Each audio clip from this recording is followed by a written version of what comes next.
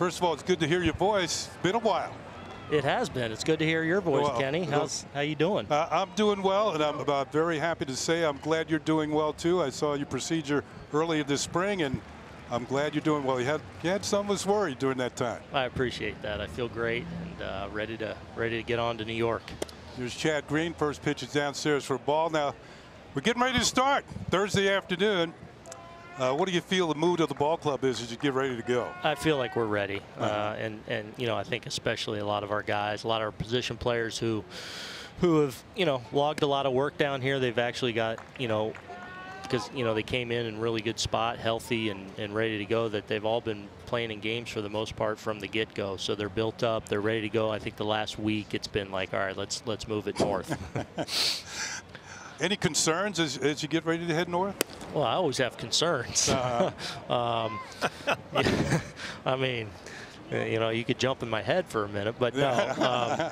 Look, I think we have a chance to have a special team. We're just in March here.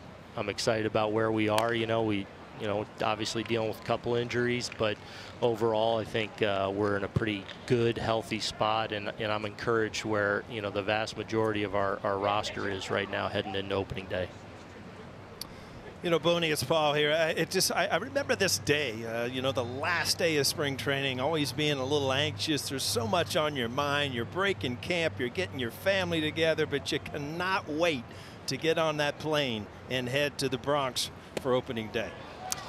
It really is the case, and then you know, it's been such a nice spring down here, and then all of a sudden they said, oh, this rain's hovering and might delay us a little bit. You're like, whoa, no rain today on getaway day out of spring training, especially after the spring we've had. So yeah, I mean, kind of everyone obviously moving out of their places and stuff, and making sure families are where they need to be, and obviously a more challenging time to make sure there's a little more goes into all that now, and but I think by and large guys are in a good spot and ready to move forward.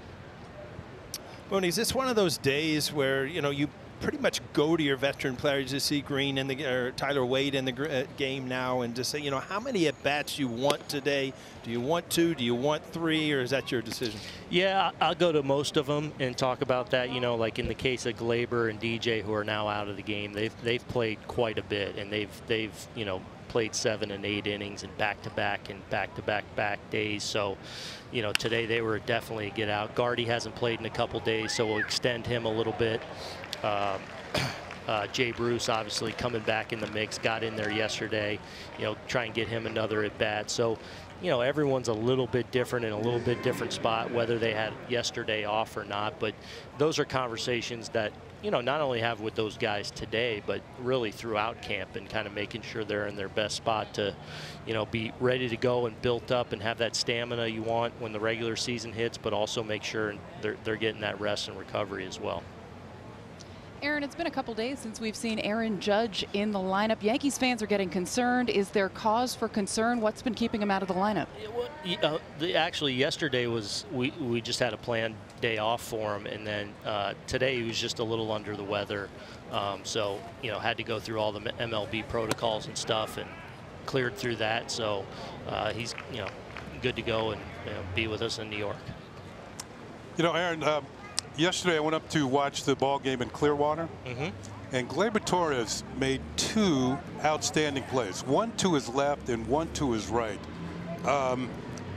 He's been swinging the bat pretty well. I have a feeling this young man is due for a really, really big year.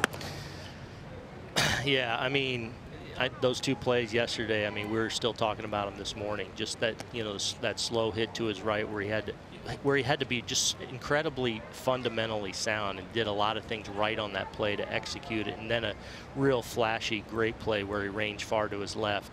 But we've seen that most of spring with him. You know, he's one of those guys, and kind of the poster child of all this, of a guy that came in like in a great physical condition, has worked really hard on continuing to refine and button up his routine.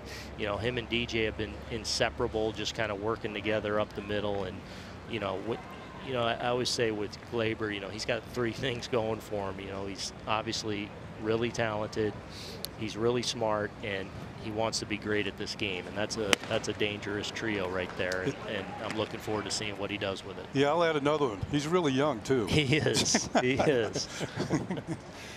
Hey, Boone, I just want to let you know I was not at yesterday's game, and I'm glad you filled me in on this stuff. But you're always good to us. We wish you the best. Have a great year, and you know, the Yankee fans, you're going to have, what, 20% capacity to start. Hopefully by the end of the year, we'll have a full boat. Yeah, no question. I can't wait to see you guys at some point, and take care, all right? All right. Thanks, Aaron.